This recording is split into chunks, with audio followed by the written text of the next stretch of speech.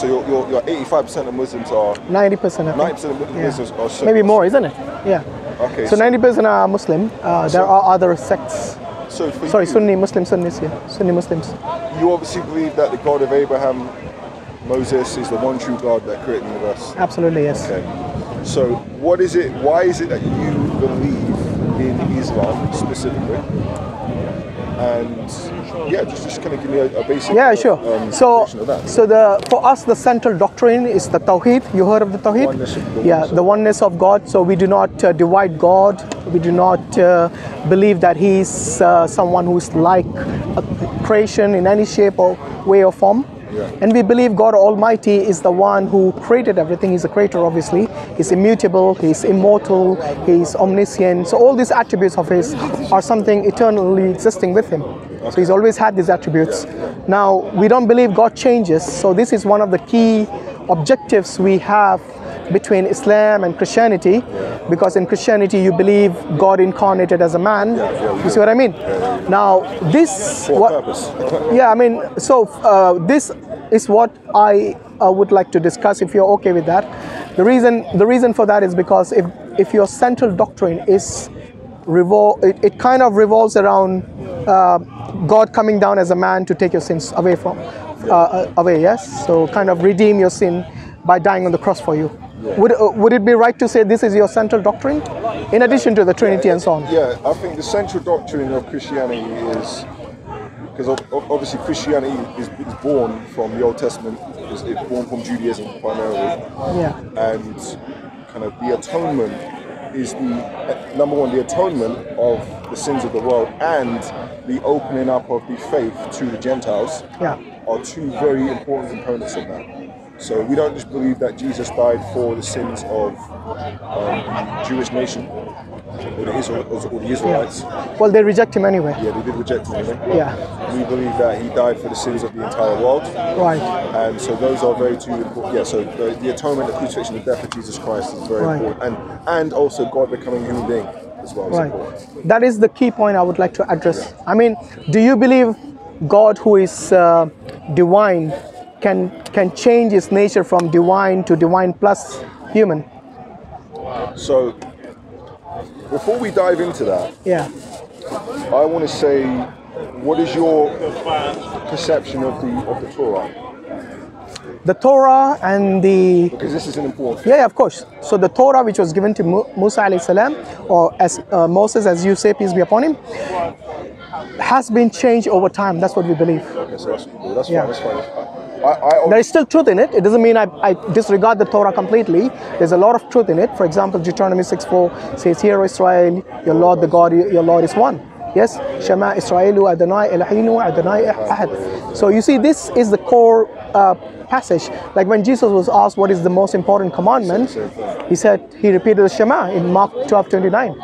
Yes, so that is the reason I'm saying, if all the prophets and if all the messengers who came before, including Jesus Christ, if they all explicitly stated that God Almighty is one, yes, and they never said that God is three in one, yes, why do we see that the Christians who came after Jesus, the reason I specify after Jesus is because in the Bible, no one ever claimed that God is a triune God or that God manifested as three persons. So, unless you can show me some evidence, of course. Again, so that's not an issue. It's fine. You just presented that. So the reason I asked you about the Torah is because you asked the question: can God change? Can God manifest in human form? Yeah, can God change? Whether human form, because some religions they believe they came in animal forms as well. That's why I'm saying, can God change from being divine to something other than divine? First, I want to focus initially on can God actually manifest in human form? Is that possible? Okay. Is that a logical possibility for God to appear? We're not even saying born. We're not even saying born yet or any of that. Okay. We're just saying, is it possible? Is there any evidence from the scriptures that God ever came down in human form? I would say yes. Really? Where? In Genesis 18. What does it say? I've got to pull out my phone. You have to bring it up unless you memorized it. So, Genesis 18, and this is the reason I asked you, what do you think about the Torah? Because I do not accept your statement that the Torah is corrupt. But I don't want to dive into textual criticism, so I think it's way too high level. But when I read the Torah, which is the first 5 books of Moses, the first book, it says, Genesis 18 says, then the Lord appeared to Moses by the trees of Mamre as he was sitting in the tent door in the heat of the day. So Abraham lifted his eyes and looked, and behold, there were 3 men standing by him. And when he saw them, he ran to the tent door and bowed himself to the ground and said, My Lord, if I have now found favor in your sight, do not pass on by your servant, but please let a little water be brought, wash your feet, rest yourself under the tree, and I'll bring you some food. So what? Where does it say there was God in there? Is it the term Lord? I'm just trying to understand. That's fine, because I want to. This is a very long verse, so I don't know. If you can give us some sort of the context, so we understand, because I want to know if you are assuming all those 3 were gods. No. No, they were not. I'm not saying that. Okay. Because so what is from the context? Yeah. From the context of this verse, 3 people appear. Yeah.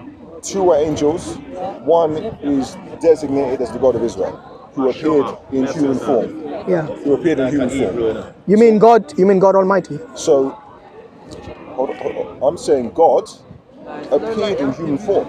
And Moses, and Abraham realized it was the Lord.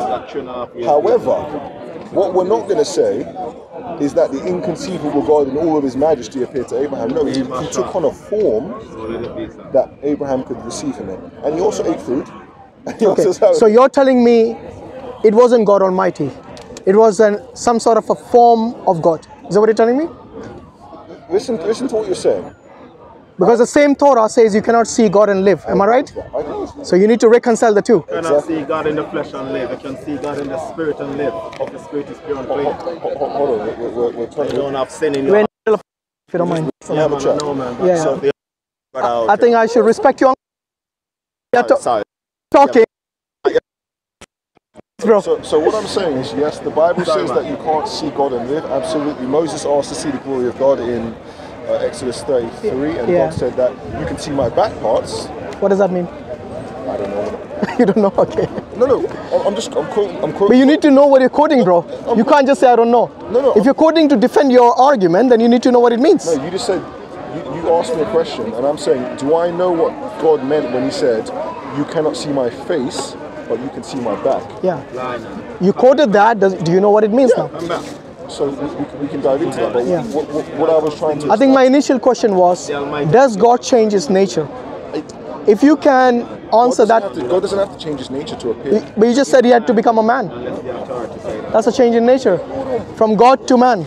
I see a clear change in nature. That's fine. We're starting... What I'm trying to do is build a very straight... Sorry, bro. Oh, sorry. I'm trying to build a foundation, okay? Yeah. The first question I asked is, can God, the inconceivable God, appear in human form? Is that even possible? And I've shown from Genesis 18, I'm not saying I've proved it. No, but you never showed us if that is the Almighty God, because the term Lord is used for David. The term Lord is used for many humans. The term Elohim used for Moses. So just because you have the term Lord there, is that the reason you're interpreting that particular person who appeared with 2 angels is God Almighty? No. I just want to know, why would you conclude that is God Almighty who appeared to you in the form of a man? Okay, it could be an angel, it could be a 3rd angel. Because when you read the rest of the verse, it talks about the Lord specifically. So there you go again, the term Lord. Is that the key? No, I'm not saying it's not there. The term Lord is there. But I'm asking you, is that the term you're using to conclude that is God Almighty? Yes, because this is the Yehovah or Yed-Heh-Vav-Heh L-O-R-D capitalization. Oh, so wait. It actually says Yahweh in there. Yeah, as we go further, this is the reason why it's like this is a very long verse. Yeah. And it would be great if you could just read it, or we could read the whole thing. You can read the whole thing, my friend. All I'm saying is, if you're going to say that is God, then you need to reconcile the other passages, for example, Malachi 3:6, where it says God doesn't change his nature. Do you think, wait, do you think God Almighty is human? What do you mean by human? Well, you know what human means. No, like you and me. So I don't know. I don't know. What I mean by... No, you can't just say, I don't know. No, if you're making the... Look, you're making the argument, is there any evidence in the Bible that God came as a man? And then you presented Deuteronomy 18. Is it 18? God appeared, manifested. What's a manifestation? He just came down. He appeared to Abraham in a form that he could receive him. But that's why I'm telling you, that is a change in nature, my friend. So you're saying that God, who has the ability to do all things, cannot just appear to a man? God doesn't go against his nature, does he? Does God go against his nature? For example, if God told you something, like God says, I cannot die. Yes? Yeah. Do you think he can die? You see what I mean? You'll have a contradiction then. Hold on. Okay, because what we're speaking about now is logical possibilities for a being who has no limits. No, wait. When you say a being who has no limits, you need to qualify that. Limited by his nature. Exactly.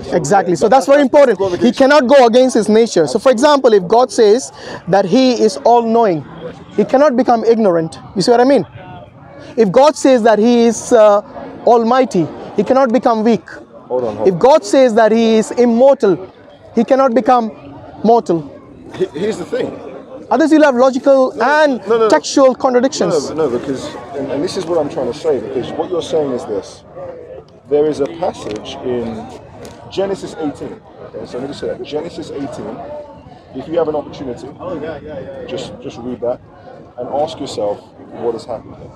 Genesis 18 is a story of Sodom and Gomorrah. So Abraham is sitting in his tent.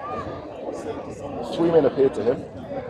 He recognizes, the men aren't described in detail, but he understands that one of those individuals is the God that he worships. However... Wait a minute. I think you added a bit in there. Hold on, let me say. No, but you cannot just say he recognizes him as God he worships. Did it say that in the Bible? No, it didn't. It does. Show me where it said that. The problem is, if I had the verse, I would literally just show it to you. Like, oh, you don't have the verse? Did you not just read it? Okay. So you do have the verse. Do me a favor. Let me just kind of say my thought, and then you can respond. No problem. Fair enough. Let's not twist the scripture. That's all I ask. Genesis 18. Yeah. It's a story about the destruction of Sodom and Gomorrah. 3 men appear. 1 stays with Abraham after they eat. 2 leave and go to Sodom and Gomorrah. Okay. In Genesis 18, Abraham is having a conversation with the God of Israel, the person who is still with him, and they're speaking about how Abraham is going to be blessed with a son because his wife is barren. Okay? So Sarah, who wants to have a child, is blessed by God. God tells her that she will have a child a year from now. Yeah. And then Sarah laughs, and then God says to Abraham, "Why did Sarah laugh?" And Sarah denies that she laughed, and there's this kind of exchange. What I'm trying to illustrate is the Bible, the Torah specifically showcases that God can come to earth if he wants to, in a human-like form, if he wants to. No, but that's your interpretation. I want to know from the scripture. Wait, it's in the passage. Yeah, no, you use the term Lord. The term Lord is used for many other people. Yeah, but you have to gain... In fact, Moses is called Elohim. If you look at Hebrews 7:1, yes, wait, I'll let you speak. I think it's only fair you. Yes. So when you're using the term Lord to somehow understand God became a man from Almighty God, do you know any Jewish person who actually takes the Torah as the holy book, interprets it like the way you do, where they interpret this terminology Lord in there as God Almighty? Do you know any rabbi, any credible scholar of the Torah who actually interprets it like this? Because I think it's only fair we use the Torah and understand it at least from the people to whom it came to.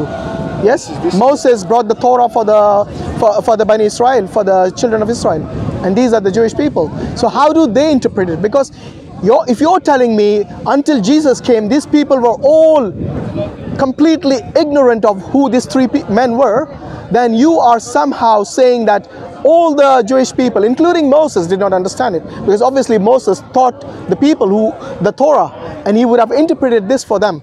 So I want to know if you know of any credible rabbi, Jewish rabbi, who would have interpreted it like the way you did. So if we just take a step back again. Yeah. So the very first verse of Genesis 18 says, the Lord, which means the actual divine name of God, appeared to Abraham. Okay? Okay, carry on. I'm listening. As he was sitting in the tent door. Right. So Abraham was sitting in his tent. Right. And it says the God of Israel appeared to him. Right. And appeared to him in a human form. Hold on one second. Is that what it's saying? So Abraham lifted his eyes and looked, and he saw 3 men standing by him. This is chapter 2. And when he saw them, he ran from the tent door and bowed himself to the ground. It doesn't mean he was worshipping, no problem. I'm not going to dive into that. And he said, my Lord, we don't see this is Adonai now. The first Lord was Jehovah, God of Israel, or whatever. Blessed be the name of the Lord. And the second name was the second word was Adonai. Okay, the second name is Adonai. As a reference to God. It's like saying God as in Hebrew. Yeah. Okay. So, and now he's saying, if I have found favor in your sight, do not pass on by your servant. So he's talking to his Lord. He's talking to his God. And then when we go down to verse 10, he says, I will certainly return to you according to the time of life, and behold, Sarah your wife shall have a son. Okay? This is verse 10. Yeah. And Sarah was listening in the tent. Now Abraham and Sarah were old and well advanced in age, and Sarah had already passed the age of childbearing. Okay? Then Sarah laughed to herself, saying, I'm old, how am I going to have a child? And then the God of Israel, all caps, Jehovah God of Israel, said to Abraham, why did Sarah laugh? Saying, surely shall I bear a child since I'm old? He says, is anything too hard for the God of Israel? At the appointed time, I will return to you according to the time of life. So we know from verse 10 to 13 that Abraham is standing in front of a manifestation of the God of Israel in a form that he can receive. It doesn't mean that Abraham beheld the infinite glory of God. It means that God came down in a form that Abraham could receive him and commune with him, and they talked. So you still are saying that this is the actual God Almighty, yes, of course, who came in the form of a man? It says it in the verse. Okay, so how do you reconcile John 1:18 where he says no one has seen God? That's the infinite, that's the divine. How many gods are there? There's one God. So which God you cannot see? That one God, right? That one God you cannot see. So what Abraham saw cannot be that one God. Hold on 1 second. You really have to make up your mind. Hold on, I've been holding on so long. You kept repeating your stuff, you kept repeating your narrative. But I know you've already built up, but if you keep repeating it, it's not really building up, it's just repeating it. Okay. What I want you to do now is reconcile the two. Can you see God or can you not see God? You cannot see the infinite glory of God in a form that is not veiled. Okay, so can God leave his glory? God, can he be without his glory at any time? I like your questions. I hope I have a good answer too. Oh, no, it's fine, because I'm trying to take it one step at a time. Yeah. God is not limited. Sorry, God is not? Limited. Right. So God, the infinite God, if he wants to, can appear in a form which enables finite beings to see him. So God, he said, God is not limited, but he appears in a form that is limited. No, he can. That's what you're saying. You're contradicting yourself. Do you not realize that? Because if God cannot appear in a form that human beings can receive him, which is called condescension in many respects, then we can comprehend him in any way, shape or form. We cannot comprehend God. Can you comprehend God? You cannot. But you're saying that God cannot appear in human form. Actually, God himself says that you cannot see me live. You cannot see him in his full unveiled glory. That's what I'm saying. Now my second question following that is that God's full glory, yes? Can God become less than his full glory? If he wants, no. Then he's not fully God. Hold on. Either way, you're stuck in between a rock and a hard place. No, I'm not. You are, my friend. You don't realize that. The way you're constructing your question, okay? I'm saying God himself says you cannot see me and live. Listen very carefully, because you're taking that out of context, and here's the reason why, okay? Okay, which part have I taken out of context? Go on, tell me. The exact verse where God says to Moses, you cannot see my face. I'm using the New Testament, John 1:18. Yeah. Yes? And he's no one has seen God. What does he say? No one has seen God. Right, yeah. Which God did no one see? The God of Israel. Good. Yeah. Is that the only God? It's the one true God of Israel. Good. Yeah. So if no one has seen that one true God, except Jesus Christ. What about Abraham? You were just saying all along. No. Abraham saw God. I'm saying in that exact verse it says no one has seen the Father except the Son who's in the bosom of the Father. Yeah. Go continue. No, but I'm saying if no one has seen God, yes. It's called a theophany. So what's a theophany? Oh, I see. So now you're going to say that's a theophany what Abraham saw. It may. You want to explain for the audience what the theophany is, so we can understand it better? What's a theophany? Let's start with that. I'm talking to you, and I'm trying to build an argument. I'm trying to build a foundation. Yeah. Because your central point is this: that the God who created the universe cannot manifest in a form to enable finite creatures to relate to him. I'm not saying it. God himself says it in the Torah. If you believe in the Torah and also in the New Testament in John 1:18, in both, I quoted both the verses for you, yes? In fact, you quoted the first one. So in both it says you cannot, in the Old Testament it says you cannot see God and live. And then you use the argument in his full glory. And then I asked you, so you're telling me what Abraham saw was a God who is less than his full glory. That means he changed his nature.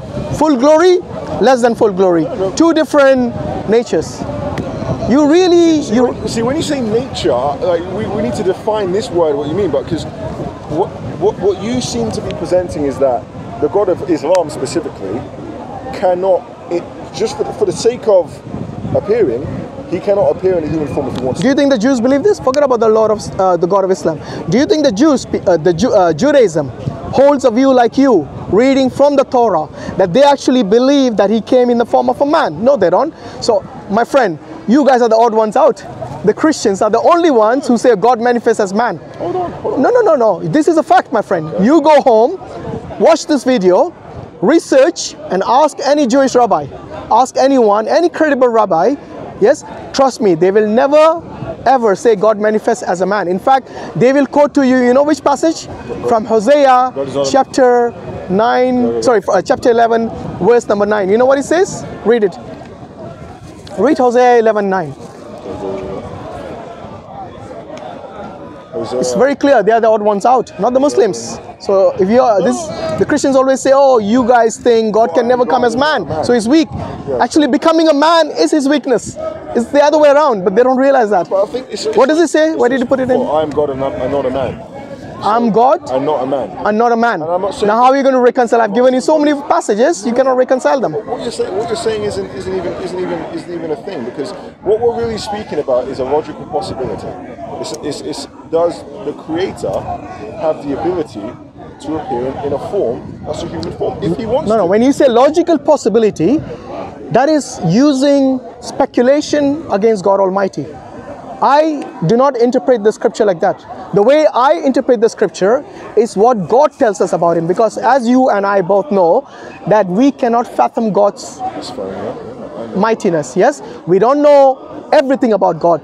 The only thing we know about God is what he has revealed to us. What has he revealed to us? That we cannot see him, that he is not a man, like the passage is just read, Hosea 11:9. Now wait a minute, why would then you use your own logical understanding? Because using logical understanding, the Hindus believe in Ganesh, who is an elephant god, and that's not funny, by the way. This is their god. We don't make fun of the gods, but what I'm saying is that this is using logical understanding. The possibilities are limitless.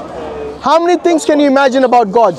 But this imagination doesn't do justice to God Almighty. What I'm saying, Samson, for your good and the good of everyone else, please do not blaspheme God by saying or uttering something against him which he never did. I don't know though, but when you read the passage, it says that 3 men stood there and one of them was the Lord. Yeah, but did even Abraham consider him to be Almighty God? No, but here's what I don't really understand what you're saying. What? Because you're telling me he became limited God. That's why Abraham could see him, because in his full glory he couldn't stand him. He would have died. And that is the reason I say, does God change his nature? Because look, either way you go, if you're going to read the Bible based on your logical understanding and taking literally what is said in the Bible, then maybe you should go and consult the people to whom the book came. The Torah came to the people who were the Bani Israel. Let me ask you a question. Yeah, go on. I feel like we're going into a lot of different areas. Do you believe that the children of Israel and Abraham, God spoke to them directly? God spoke to them. When you said directly, you mean like face to face? No. I mean, they heard his voice. Yeah, they heard his voice according to the Torah. So when we and you know what they said immediately? They were afraid. They don't want to hear his voice again. Exactly. Yes, so but they heard his voice again during baptism. So that means God broke his own promise. There's another tangent I could go if you want. There's more than one way to stick out. That's fine. So when we read Exodus 19, it says that the Lord came down upon Mount Sinai. Okay? Carry on, I'm listening. That's what it says. Fire, thunder, earthquakes. Yeah, those were his signs. Yeah, I'm not saying that's God. I hope not. Yes. And it said that the sight of the glory of the God of Israel was like a flaming fire on Mount Sinai. Again, it's sign. It's a sign. No problem. And then in chapter 20 he spoke the 10 Commandments. But what I'm saying is, the idea that God can enter his creation, I don't see, like... You don't see a problem with that? Not just based on my reason. When I read the scriptures, it's evident. There's many occasions. What if I show you a reason? Sorry, scripture which says that. No, but here's the thing. Which says that we don't just say, okay, God is not a man. And then no, not about the man. No, but I'm making a point here. For example, we read Exodus 18. Genesis 18. God appeared as a man, and then it says God is not a man. It doesn't mean that means that being in its form that appeared to Abraham was the full revelation of God's essence. No, he appeared in the Well, then he changed then. He either changed from his full glory to less than full glory. You need to acknowledge one of them. You can't have it both ways, my friend. I don't know what you mean by this concept of changing, because God doesn't change his nature by manifesting in a form that we can receive. Yes, manifestation is a change in nature. Manifestation in other than himself is a change in nature. It's not a permanent change in nature. Regardless, even a temporary change is not something that God does according to Malachi 3:6. Read Malachi 3:6. Did he appear in his full glory? No, he didn't. That was his sign. You just said it yourself. I'm asking you. I'm telling you that those were his signs. The thunder, the fire, whatever it was, those were his signs. It's not God himself. It literally says explicitly that the God of Israel came down upon Mount Sinai. Okay, now you're taking things literally. In the text. Now you're taking things literally. In Genesis 6:6, it says that God regretted creating human beings. Yeah. Do you take that literally?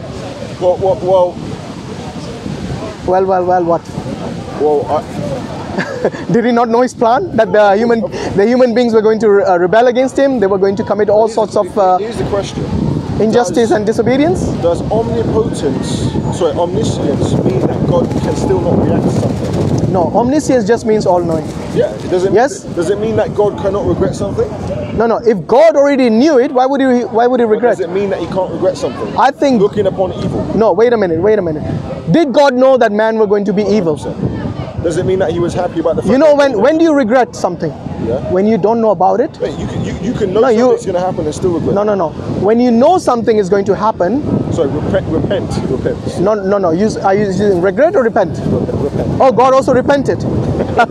It gets even worse. I wonder whom he repented to. We repent to God. Whom did God repent to? Another God? We're going into so many different points. But you brought it up, not me. You brought up all these impossibilities, or rather I would say blasphemies against God. Because to me, understanding of God in Islam is very clear. We believe in one God, unchanging God, immutable God, omniscient God, immortal God. All these characteristics about God Almighty come to earth. Yeah, but wait a minute. When you say God can come to earth, become a human being, do you think that is his strength or his weakness? For me, I don't think God loses any.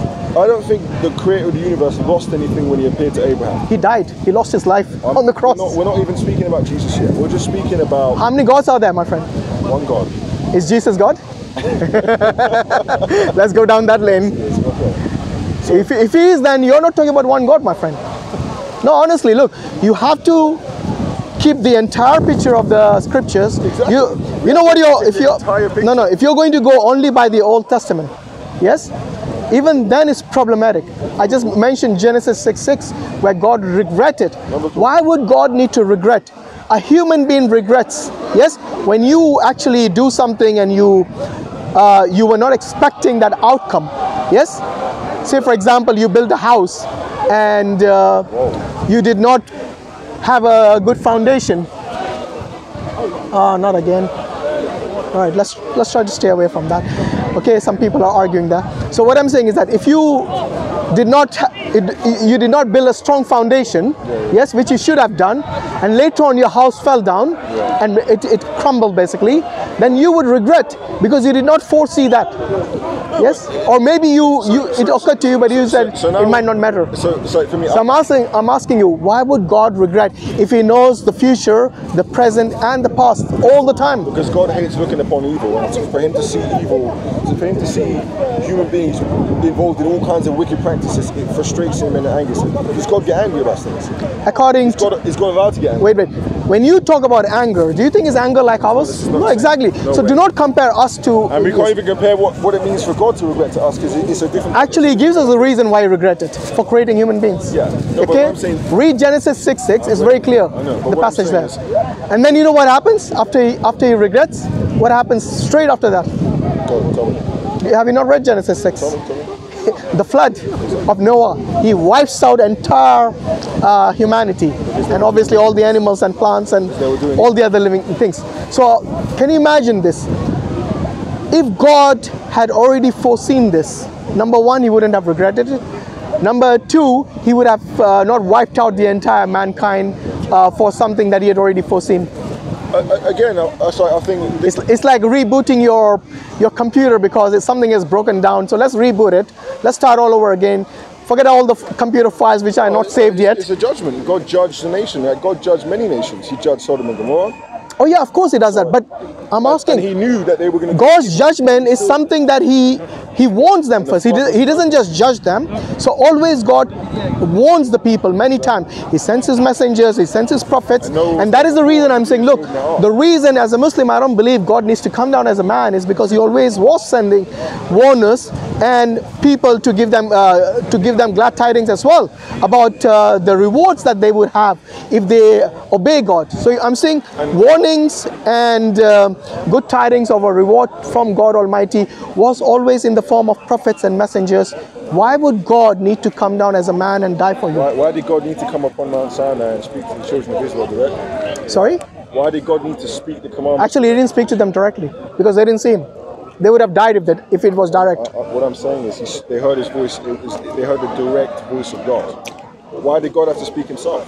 Why couldn't He have just sent an angel? When you talk about direct voice, yes, that itself shows us that He did not show Himself in His full glory. You see what I mean? The reason that actually works in a way is because if He's not showing His full glory, yes, which is the condition of if you see God, you'll die. Okay, so obviously He doesn't want to kill them. You see the face of God as well. Yes, but even His voice they didn't want to hear later on, which only means that the voice itself is something which is part of God according to the Torah.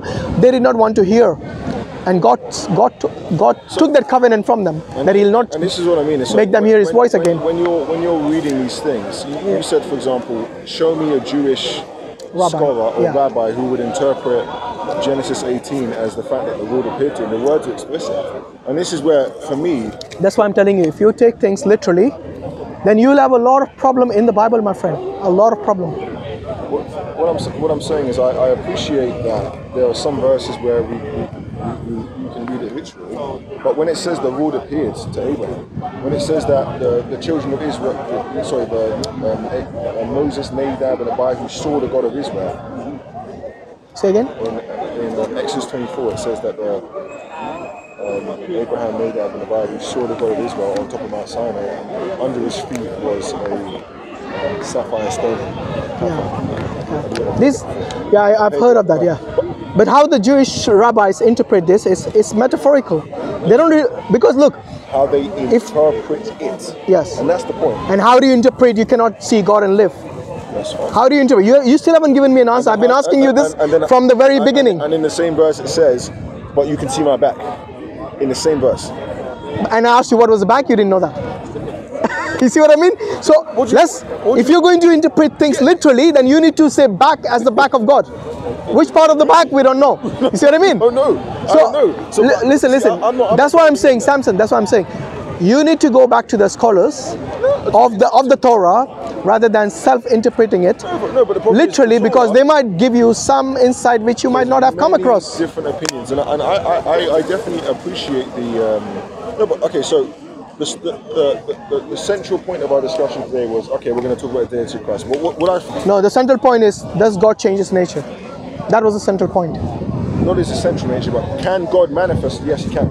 No, but that's. But then if if you're talking about manifesting in other than his nature, then you still have another problem. You're changing his nature. Because to me, God's nature is fully God all the time. Not like he becomes semi-God or maybe just a fraction of God where you can actually see him now. I mean, come on. We have a lot of, you will have a lot of issues with that if you're going to keep interpreting or self-interpreting by using just your logic all the time and completely, ignoring the context and the other passages.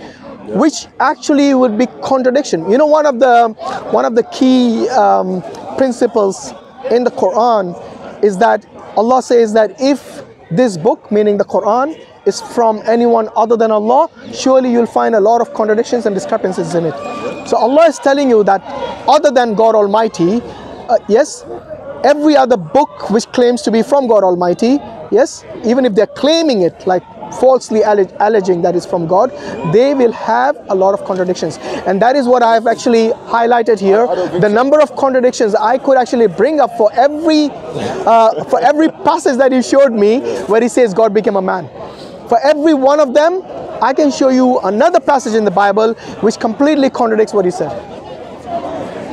In me saying that God appeared to Abraham as a man, as it is explicitly said in the text, then he's not fully God. When you say man, does it change in nature? That God is a man in his essential essence. No, he became a man. At that manifestation. Yeah, so when he became a man, is he a man or God and man? He's God. He's not man. So he became a man, but he's not a man. I mean, come on, have you not realized what you're even saying, my friend? It's full of contradictions. No, it's the way you're saying it. Okay, you are the one who said he became man. And then when I asked you, is he a man? You're saying no. In the Old Testament, yes, Abraham, the Bible says the Lord appeared to Abraham. Yehovah. I think we have done this to death now. Yeah, okay, so let's move on. Let me give you another passage. Do you know the passage where Jacob wrestles with God? Yeah. Is that God or angel? Many people don't know. You know, the term Israel actually means struggle with God. The term Israel means someone who struggles with God. Wrestles with God. In some passages. Now wait. Can you imagine wrestling with God? I mean, what chances have you got? The very sight will kill you. Forget about wrestling. So anyway, look, you see, would you interpret that literally, or would you actually say this is metaphoric? Because this is where the fun begins now for you if you're going to be a literalist, because a literalist will have a lot of issues for every other passage in the Bible. I love the fact you just brought that up. That was like so amazing. Well, Now shall we move to the New Testament now? If you're done with the Old Testament, I'm gonna say Old Testament is going to not really help you much here. I'm going to say I don't know, but what I want to say is just quickly before we do that, because I acknowledge that's a difficult passage there. But what I want to say is this: you see here where it says. Is it okay if we stand a bit meter apart? That's fine. Thank you. Here it says, Abraham says to God, "Show me your glory." Then God says, "I will make all my goodness pass before you, and I will proclaim the name of the Lord before you." But he says, "But you shall not see my face, for no man shall see me and live." And the Lord said, and he put him in the rock. Yeah, so I just wanted to confirm that. He says, "So my glory shall pass in front of you, and I will cover you with my hand while I pass by. Then I will take away my hand, and you shall see my back, but my face shall not be seen."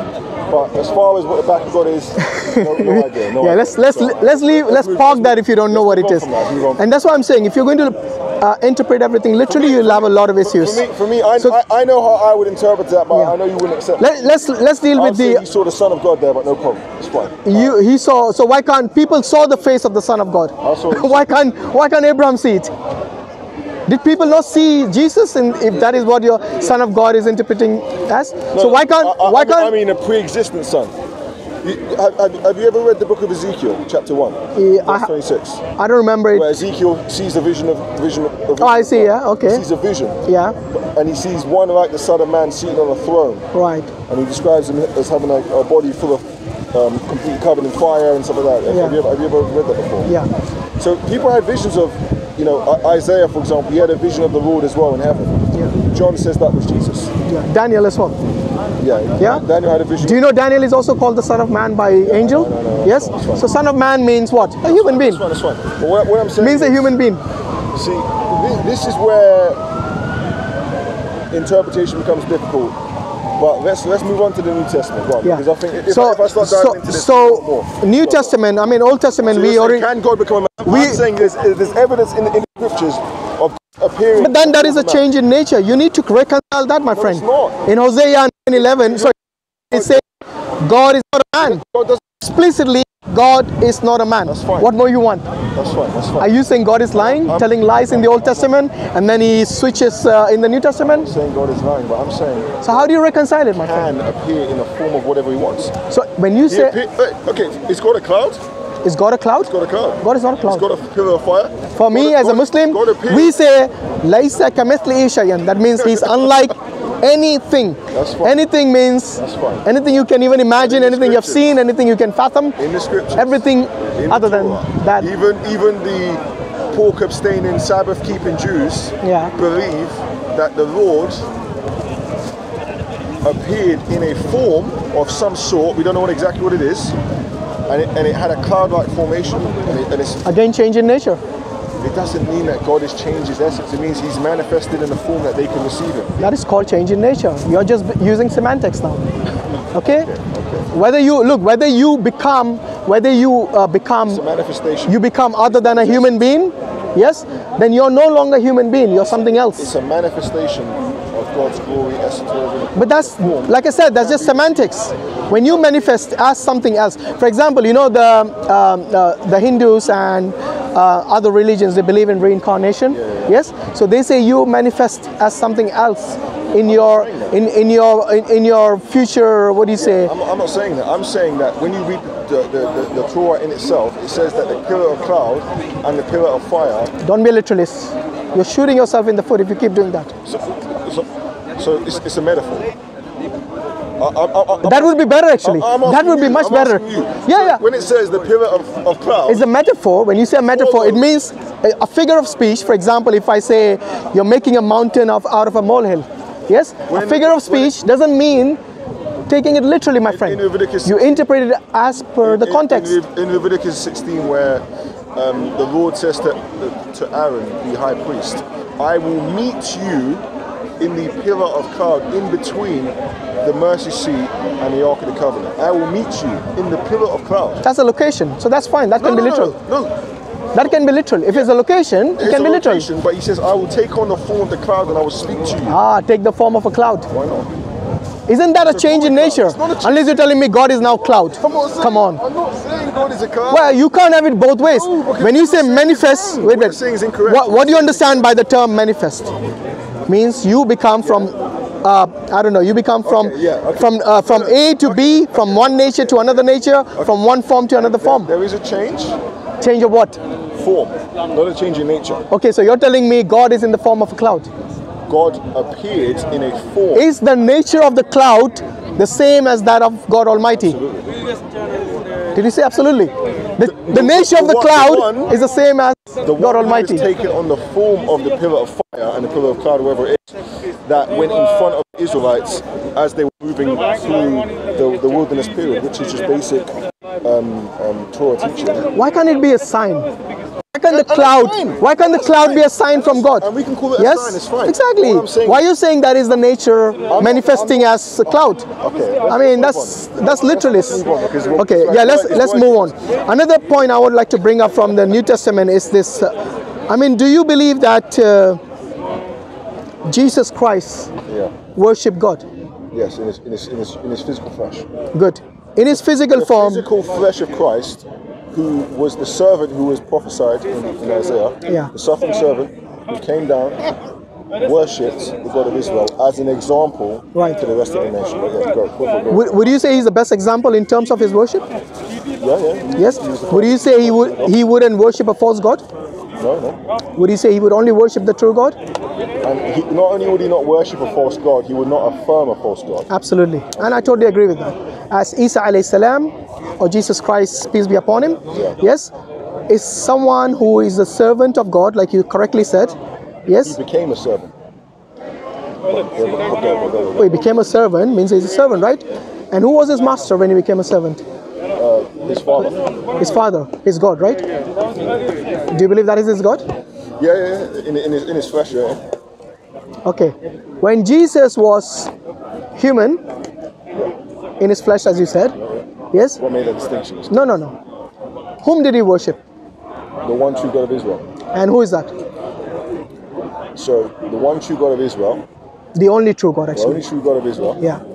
Who he was glorified with in eternity. He was his father from all eternity. Yeah. He's the one through whom he came in. So his father is the one he worshipped, right? Yeah. His God and his father. Like one. Peter says, 1 Peter, his God, his father and his God. Yeah. So, okay? So the physical flesh that Jesus Christ took on was real flesh. And I know he's a human. As simple as that. Keep it simple, my friend. No need to complicate. Who was Jesus Christ? Yeah. Worshipped the God of Israel. Right. Whom do you worship as God? The God of Israel. Right. So only the Father, yes? I worship the God of Israel. Only the Father. No, because Jesus Christ is the God of Israel in human flesh. No. Wait. Let me get this right. So Jesus Christ. I need to backtrack and then rethink. I need to. Right. So my question once again is, whom do you worship? I already asked you whom Jesus worship, and you confirm is only the Father. Absolutely. Right? Whom do you worship as God Almighty? So as a Christian, I believe that Jesus Christ, as pertains to 1 John 1:1, in the beginning was the Word was with God, the Word was God. And then 1 John 14, all things were created through him, and the Word became flesh. I just asked you, whom do you worship? I'm just putting the foundation. Okay. I worship the Father, Son, and Holy Spirit. Right. So you don't worship what Jesus worshipped. You worship something additional to that. I worship the Father and Jesus Christ. Only two? Well, because from my conception or understanding. Are you a Binitarian? The Holy Spirit is the Spirit of God is equal. For my conception of. So you don't believe Holy Spirit is a third person? I do believe it, no problem. So let's keep it simple then. Okay, so. Why is that only two? This is only. I'm just curious. That's all. You can't see there's a kind of like a crowd that's Are you nervous? A little bit. That's fine. This guy's a warrior.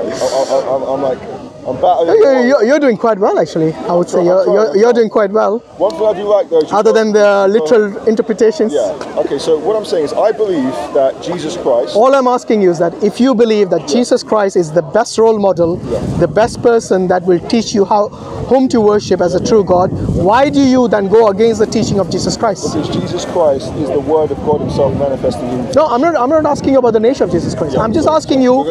I'm not asking you about the nature of Jesus Christ. That comes later on. First, I'm asking you whether you follow Jesus Christ in His footsteps in terms of whom He worshipped. It seems like you don't, because you added two extra entities in addition to the Father. I disagree with that. No, you. When I say you, means you yourself claim that you worship the Father and the Son and the Holy Spirit. Am I right? Correct me if I'm wrong. Okay, so you... The Son is the Word. But regardless, we can go with those semantics later on. First, the three persons of the Trinity, I'll use the term Trinity. Is that okay with you? Yeah, just for the brevity of this discussion. So the triune God is what you recognize as God. Jesus Christ recognized as a Unitarian God. So Trinitarian God is what you worship. Unitarian God is what Jesus worships. Why is there a discrepancy in what Jesus worshipped and what He taught people to worship and what He taught people to pray to?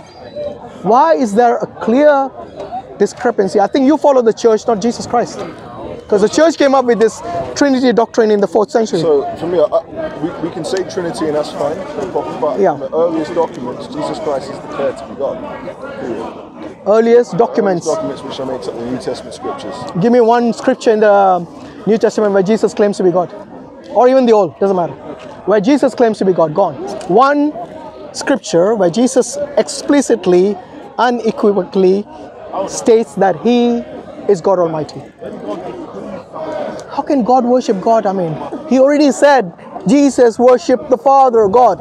And now you're saying He's God. Make up your mind. So, I had this conversation for 2 hours with Adnan. Yeah. How long did I take?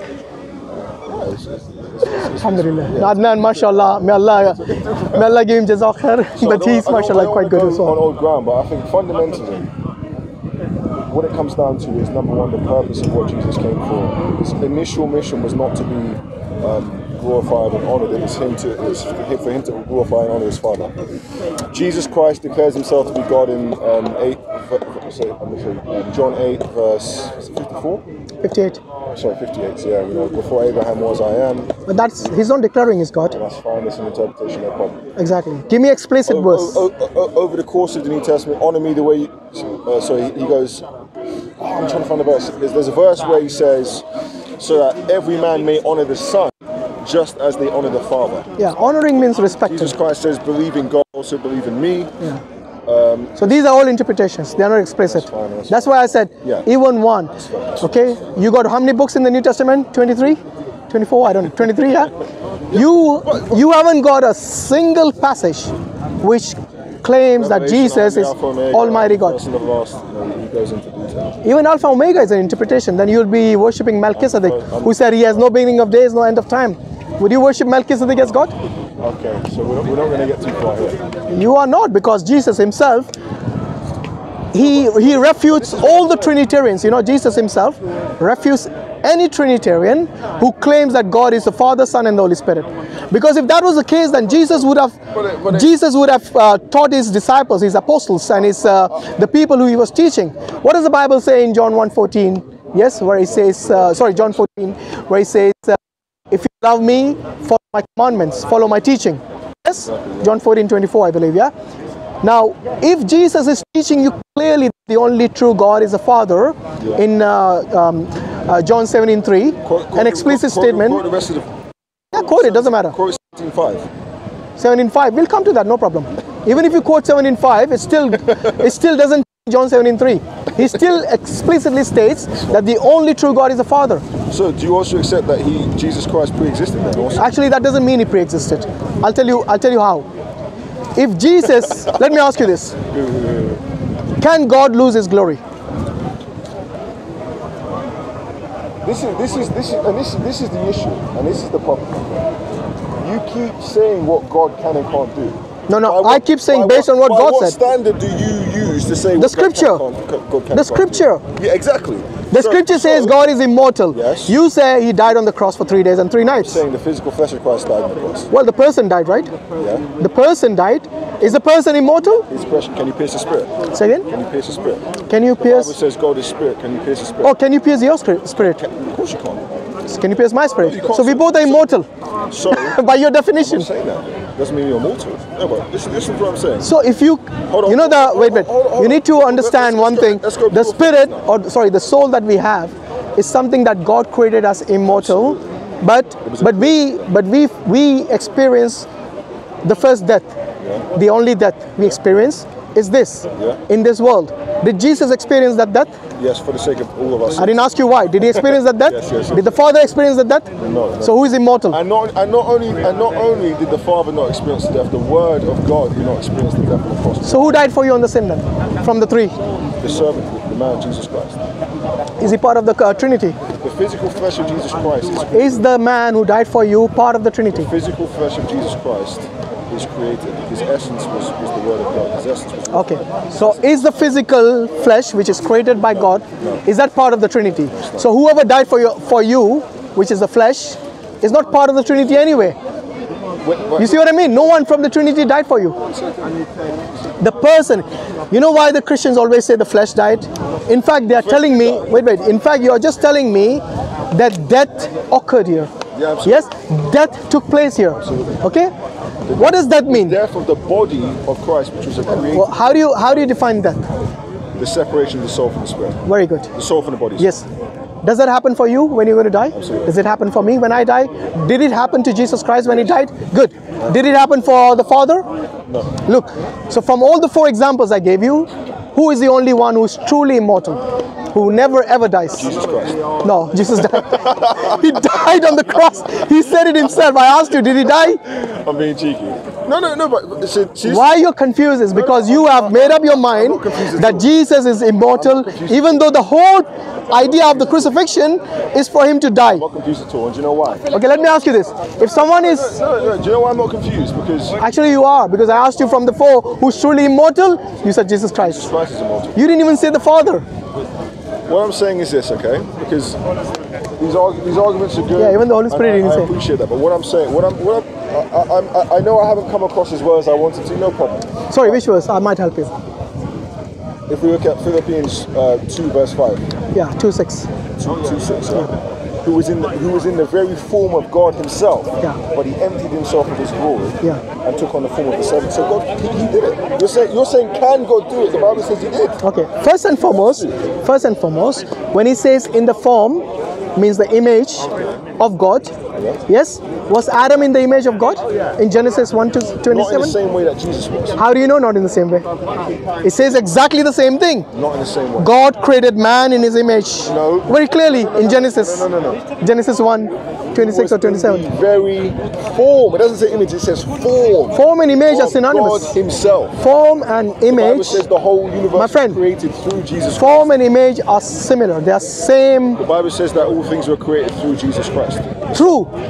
So not by, through. The Bible says by the word of the Lord the heavens were made. Okay. By look, the word, even if even if you bring up all these statements, yes, who is the ultimate God of Jesus?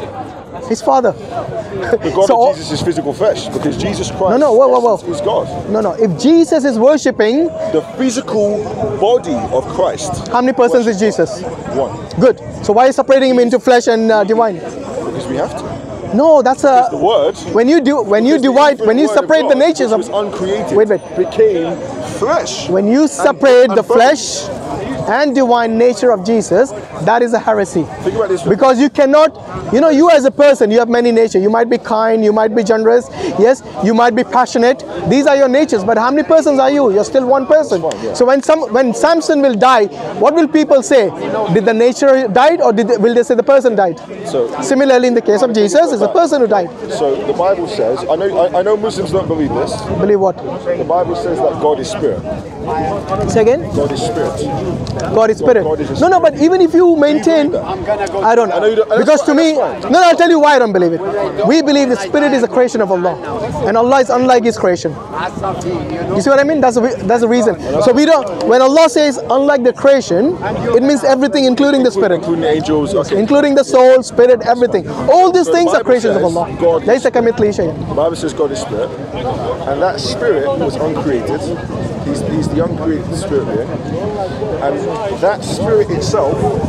Sorry, is it okay if we move here? Because I'm getting background. The spirit, the word of God, his essence, became a human being. Okay, let's go back to whom Jesus worshipped. No, because we are going in circles here. We are going in circles about the flesh and the spirit and the body and all that. To me, it's one person. Did that person die? The second person of the Trinity? Yes or no? The body of Christ. Person. I'm asking the person, not his nature. You always go to the nature. Did the person die? It's important to make a delineation. No, but you also as a person, your body dies and your soul lives on. Okay, same like Jesus. So it's no different to him. The person of Christ, the part that could be pierced, because the spirit part of Jesus just like Christ, you, my friend. Just like you. You're no different. The eternal word, which is who your soul is also immortal. It won't die. Okay, it doesn't cease to exist. Okay? I didn't say eternal, I said immortal. Yeah. Listen. The reason I said immortal is because your soul is also created immortal. It will not cease to exist. Yes? So depending on God's judgment, it will be eternal bliss or eternal damnation. We leave that to the judgment of God Almighty. However, if you keep saying the flesh died, his soul, his spirit did not die, then you are the same. You're in the same situation. Your body dies, your soul lives on. You see what I mean? It doesn't make you immortal, my friend. Yes, your soul is immortal, but as a person, you are mortal, just like I am mortal. And that's the reason in 1 Timothy 6:16, God doesn't say, yes, that there are many who are immortal. God says there is only He alone is immortal. In 1 Timothy 6:16, He alone. What does the term, if I say, you alone are holding a bottle of water, yes, that means nobody else is holding it. You see what I mean? We have to. And in the same book, it says in 3 Timothy verse 16, it says, God manifested in the flesh. Well, that's a change in nature then. That's a change. No problem. And now God can do that if He wants to. Well, it goes against Malachi 3:6. God of Israel can do whatever He wants. No, He can't. Can He? The God of Israel. It says it explicitly. Okay, let me ask you this. Can the God of Israel create another God? He can do anything, right? What happened? I love these questions because they're so well structured. Bro, these are the contradictions you will come across when you talk to atheists even. Not only the Muslims. Because even the atheists will bring up these points. Because if you're going to use logic, which you were using earlier... Do you know why God can't create another God? Because but you said He can do anything. Do you know why God cannot create another God? Yeah. Because eternality is an actual attribute of God. And if the being was created, then it cannot be God. Okay, immortality is also the attribute of God. No, but God, we receive... Omniscience is also the attribute of God. We receive immortality. So for a being to be truly God, it would have to be self-existing. And that created God would be contingent on the God of Israel or the God of the universe. No, but immortality is also an attribute of God. But according to you, one of the persons of the Trinity died for you. Yeah, in his physical flesh. But his essential essence... Did the person die? That's all I'm asking. Let's use the term person. Did the person die, yes or no? Jesus Christ, the person in his physical flesh died, yes. Okay. And there's no issue. Let me ask you this. And that is not a logical question. Wait. When Jesus was... Let me ask you this. When Jesus was eating food, yes?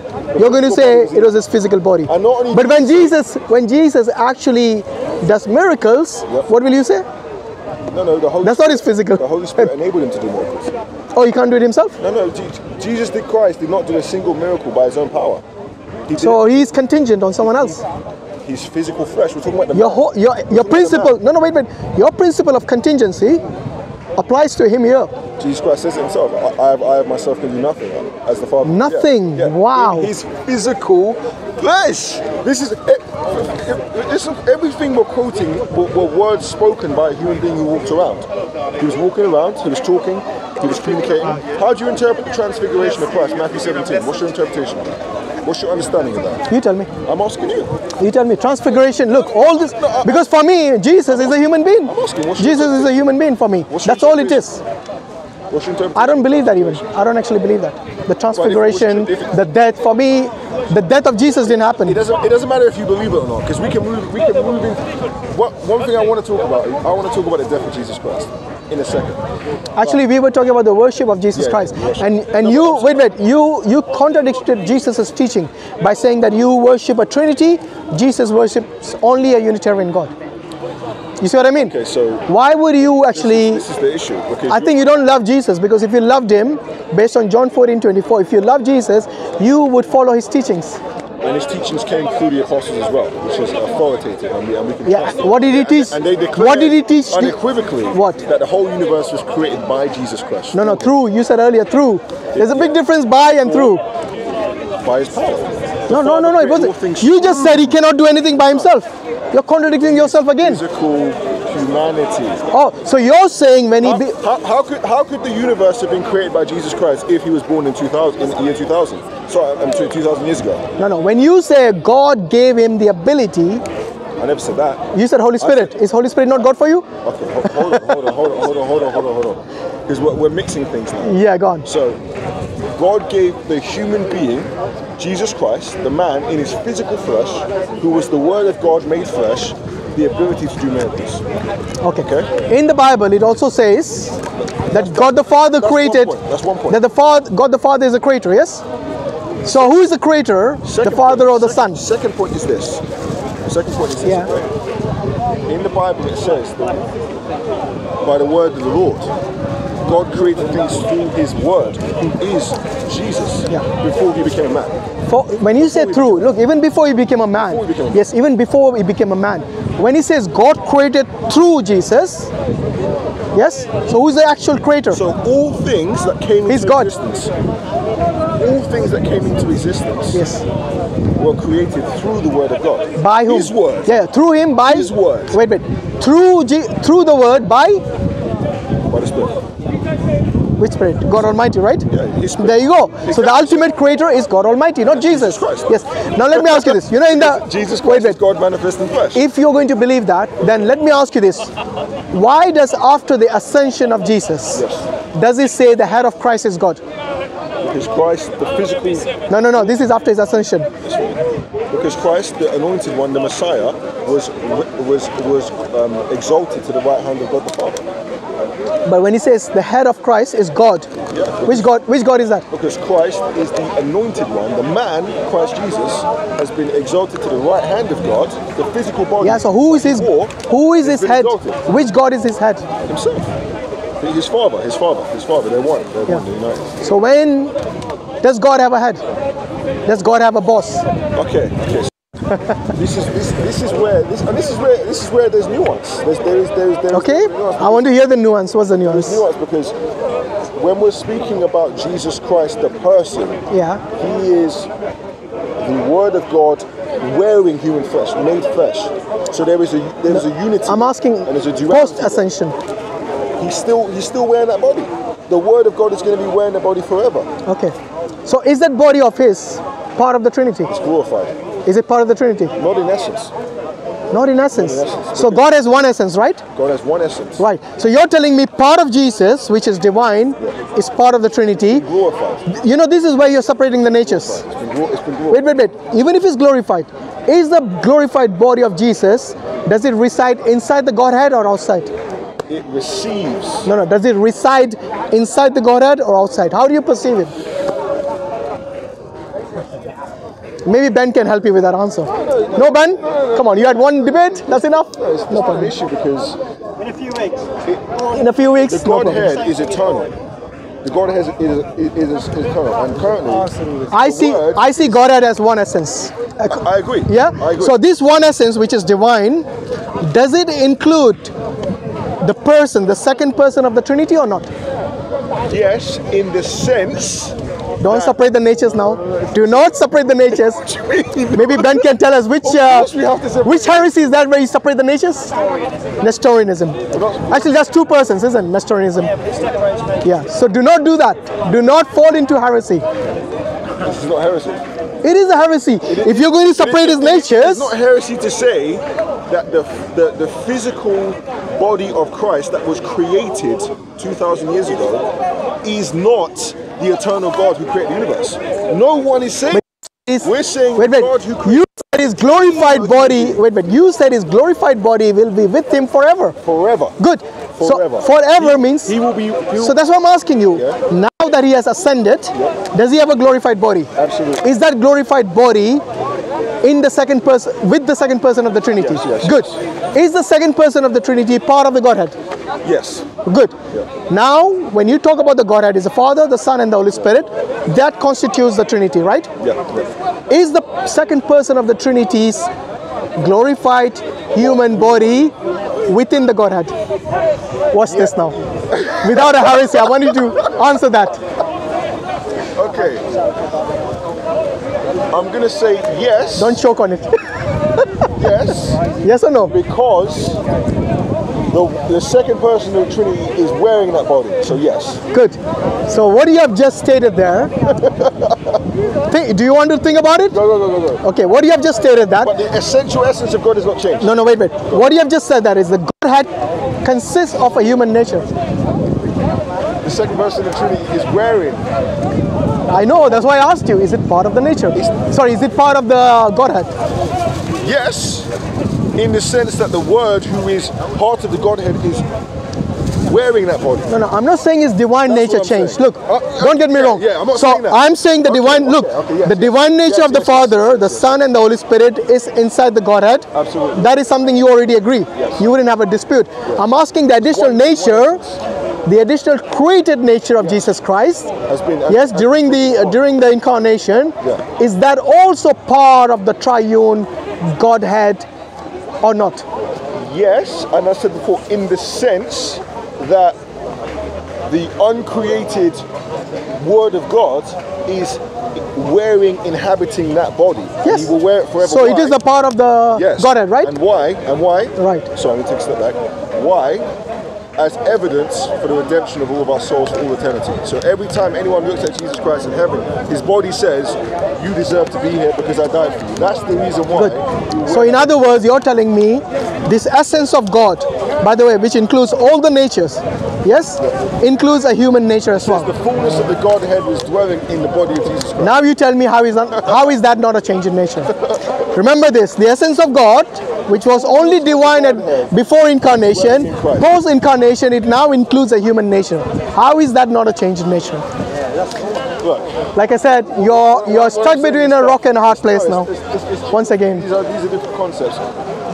Different concepts? No, difficult concepts. Difficult concepts, yes. About the crucifixion, because you said keep it simple, like the Tawheed. One God. One God, and that one God who has 99 names and attributes. And that one yes. However, it's still one God. We do not say it's divisible like person 1, 2, and 3. And then he takes on a human nature, which is a created nature, and that ultimately becomes part of the Godhead, which is the fullness of God. What do you mean no problem? You have a weakness in the God now. Do you not realize that? A human nature, which his own creation was able to kill him. No, but what you got to realize is the glorified Jesus Christ is all powerful. If he was all powerful, he wouldn't have died by his own creation. The glorified Christ. Even if the glorified, okay. So the glorified God, the Jesus that John the Apostle saw and fell to the ground like a dead man because he had all power. Let me ask you this: is the glorified Jesus? Sorry? I said hallelujah. Does the glorified Jesus have a God? The physical. He always has a physical. We know that. No need to bring that up all the time. Does he have a God? First Corinthians chapter 11, verse number 3. In the book of Revelation it says it as well. Okay. Now let's wrap this up. I think we probably have dealt with most of the key topics. So if the glorified Jesus has a God, wait, if the glorified God has a God, how many gods are there? One. Which one? Jesus or the one, or is God? He's simply declaring the truth, that the Father's God and He's God. In Hebrews it says. So it's two gods then? In Hebrews it literally says the Father declares He's God in Hebrews. No, the Father we know is God Almighty, according to the Bible. And in Hebrews, the Father calls Jesus Christ God. Oh, in Hebrews 1:8. Yeah. Have you read 1:9? Yeah. Go read it. And God, your God has exalted. Exactly. So, and God, your God. Yeah, sure. You know the term. The term God is not Almighty God all the time. You know know that, right? Adnan went into this. Yes. So if you look at Psalm 82:6, God himself calls the Israelites, yes, you are gods, the sons of the Most High. So the two phrases, you are gods and you are sons of the Most High, both of them have been used for Jesus and the Israelites. He says, when the Most High brought the firstborn into the world, he commanded all the angels of God to worship him. The Bible says explicitly. Who is the firstborn? Jesus Christ. Meaning. Have you read Exodus 4:22? Exodus. Oh, Israel's my firstborn. Okay. They can't win. The whole Bible is full of contradictions. Come on. That is not a contradiction. I don't know what you think. Oh, wait. What does Exodus 4:22 say? The first begotten of God is Israel. Now, who's the firstborn? Jesus or Israel? Who is Israel, by the way? Who is Israel? The Jews. Israel, yeah. Jacob's name. Sorry, Israel was. It's not a contradiction. It's not a contradiction. I have to make that clear. Okay, so make up your mind. Who's the first? Who's the first begotten? Israel or Jesus? I love your questioning. It's just like it's very sharp. It's good. Actually from a Bible, my friend. And that's the reason Allah subhanahu wa ta'ala says about the Quran that if there's contradiction, it's not from God. So what does that tell you when you have many contradictions? That the Bible is not from God because it's been tampered with over the years. We are not saying there's no truth at all in it. Of course there is truth in it. However, it has been tempered over the years. So what it was at one time, a book from God, the Torah, and the Injil, they have been corrupted over the years because they were meant for a certain period, a certain time. Nowhere will you find in the Torah or in the New Testament, in the Old Testament or the New Testament, a statement like that in the Quran, where Allah says that Inna nahnu nazzalna dhikr, that it is indeed we who have actually revealed the dhikr, the Quran, wa inna lahu lahafidhun, and it is indeed we who will preserve it or who will safeguard it. You don't have this guarantee of preservation in the previous scriptures, and that is the reason we know that they were not meant for all eternity. They were not meant for all time. As far as preservation, I don't want to go into that because I think it's above my pay grade in terms of the level of scholarly. No, I'm just talking about the contradictions, not even about the textual criticism. What I want to talk about is this, okay? Yeah. I may not have argued as well as I want, but it's fine we're having a night. I've actually quite enjoyed this chat. Yeah, I have as well. So it's quite nice because I've seen you in action quite a lot, and I have an understanding of how you operate, which is fine. Alhamdulillah. Let's talk about the fact that the Quran contains a historical error. Like? Okay? All of history. Oh, you're talking about the crucifixion? All of history, all of the scholars. Did Adnan actually deal with that topic? He did. So why are you bringing that up again? No way. You want my view? Okay, go on. Bart Ehrman, the scholar that everybody doesn't like in Christianity. I think Bart Ehrman is actually quite interesting. Even he declares, E.P. Saunders, it's a historical fact that the man Jesus Christ, whether you believe he was God or not, died on the cross. You know what that is called? It's called the fallacy of appealing to authority. That's what you're doing. Just because Bart Ehrman said and E.P. Saunders says, then it must be big. Okay, give me evidence from history, from the 1st century, which states that Jesus was crucified. Any history, gone. Even from outside the Bible, I don't care. Where's the manuscript for that? Have you got a 1st century manuscript? No, I'm not saying on your own. Where in the world can I find it? Yeah. Which library? From the 1st century. It's not from the 1st century. Okay. You don't have a single manuscript of your New Testament from the 1st century. And by the way, speaking of Bart Ehrman, you know what he says about your Bible? It's corrupt. You know how much? No, not about the corruption. He says majority of the Bible, majority of the New Testament, yes, majority of the New Testament manuscripts are from 9th century or beyond. You know, when he says majority, he means like 94% is from 9th century or beyond. Now you tell me, how can you actually believe in this New Testament when you don't have anything from the early centuries? Nearly a millennia of a gap. I want to be careful because when we start diving into... Yeah, because you brought up Bart Ehrman. That's why I thought I'd quote him as well. Yeah, we have 2nd century documents that firmly declare... What? Which? John 1:1. You have 2nd century. Are you talking about P52? That's what John 1. We have in beginning. We have it. And that's. Have it. By the way, it's not. We have it 2nd century. It's not a second century.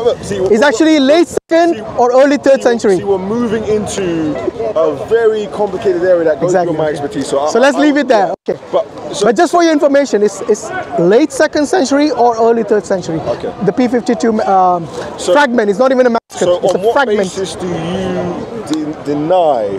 Lack of evidence. Lack of evidence. Lack of evidence. If you cannot show me a manuscript from an early eyewitness account, if you cannot show me the Gospels are, I just told you, 94% are from beyond the actual Gospels itself. Yeah, I'm talking about the actual Gospel. The actual Gospel manuscripts are from 9th century beyond. And we have traditions, the writings, everything. What? Bring me something from the 1st century. Anything, please. You made a huge error now. Which error? If you can bring me a manuscript from the 1st century. Are from the 9th century. No, I said manuscripts which the Gospel rely on. 4th century Bibles, man. Yeah. Full Bibles. You have 4th century full Bibles. Do you have extra books in them? Do you take them? If you're talking about the Codex Catechus, the Shepherd of Hermas, the Epistle of Barnabas, no problem. Do you think those are part of your canonized Bible? But they affirm what? The death of Jesus Christ. That is the key. So 4th century is your evidence? I'm not saying that. No, you just made a statement that we only have a 9th century. No, I'm saying this is what Bard Ehrman said. If you want to appeal to authorities, so can I. That's one of the No, look, if Bard Ehrman accepts the crucifixion, doesn't mean I as a Muslim, for me, I'm not saying you do. No, I'm saying for me as a Muslim, I take the Quran statement and testimony over everything else. But you have to believe that the Quran was a book sent from God to believe that Jesus did die on the cross. Many early Christians didn't believe that. What about that? Early Christians didn't believe that Jesus Christ was a real flesh and blood human being. They believed that. No, we're not talking about that. We are talking about those who accepted Jesus. They did not believe in his crucifixion. In fact, when I think there's a passage where Paul actually tells these people, I don't know where he went, Corinth or somewhere, and he's telling them about Jesus' crucifixion. Sorry, have you heard about the crucifixion? And they said we haven't heard of it. Yeah, because they didn't receive the gospel. Come on, but they were Christians. That is not. But they were Christians according to him. That's why he's preaching to them. That is not even an argument. Okay, what is so important? What you just said that's a straw man argument. It's not a straw man argument. It is. I'm saying there were people. They said they received the gospel. Sorry, they received the preaching of John. Yeah. They hadn't even heard of. So why did John not tell them? Because John was beheaded. He was killed. Oh, you're saying those people became Christians? No. Okay. Wait. If they became Christians that passage without the crucifixion knowledge, listen. That passage you're quoting, it destroys the whole idea of crucifixion. That passage you're quoting was a verse where they asked the people, have you heard about Jesus? They said, no, we've only been baptized under the baptism of John the Baptist. So they hadn't even heard of the stuff that had happened. So Paul preached them and told them, this is everything else. And they became Christians and they were all baptized in the name of Jesus. Can you imagine That's that? What happened. Just imagine. So that verse wait. Just don't use that again. No, I'm not using it against. Okay, I'm saying there were people who didn't know about it. Early Christians. Of course. Yes. They weren't Christians yet, though. They were early people who believed in the baptism of John. We're talking about baptism of John. We're speaking about the earliest centuries now, after Jesus. Yes, the early centuries. Okay. They weren't Christians yet. Do you know anyone from the early centuries who actually believed in the Trinity the way you do? No, because the Trinity doctrine wasn't fully developed yet. However, they all believed in the divinity of Christ, and we can show that through. So they didn't believe the Holy Spirit was God. They were. When you read Acts, I think it's Acts 7, or maybe Acts 4, about the story of Ananias, and he says that you've lied to the Holy Spirit. You haven't lied to the Spirit of man, but you've lied to the Spirit of God. Yeah, but that's also interpretation, isn't it? Okay, that's okay. Yeah. What I'm asking. Everything's interpretation. Well, it has to be, isn't it? Otherwise, if you're going to believe in literal translation, like the way you do, you'll start believing in God wrestling with a man. You know. So what I'm saying is that can God wrestle a man if he wants to? Astaghfirullah. I'm teasing you. No, but honestly, if you guys believe that, you'll believe anything. I said, can he? You'll believe anything. By the way, why was Jesus abandoned at the cross? What do you mean? Jesus said, my God, why have you abandoned me? He was quoting Psalm 22. What does it say? Have you read it actually? Have you read Psalm 22? Go read it. My God. You'll regret this. Trust me. No, read it. Read it. This is what many Christians say. He's quoting Psalm 22, but they never read Psalm 22. The beginning of it, where he actually says it. No. Read it to us and tell me if that is what God would actually say. Because we believe Jesus is God. Far from helping me sorry, my God, why have you forsaken me? Why are you so far from helping me? And the words of my groaning, oh my God, I cry in the daytime, but you do not hear, and in the night season, and am not silent. But you are holy, enthroned in the praises of Israel. Our fathers trusted in you. They trusted in you, and you delivered them. They cried to you. Sorry, yeah.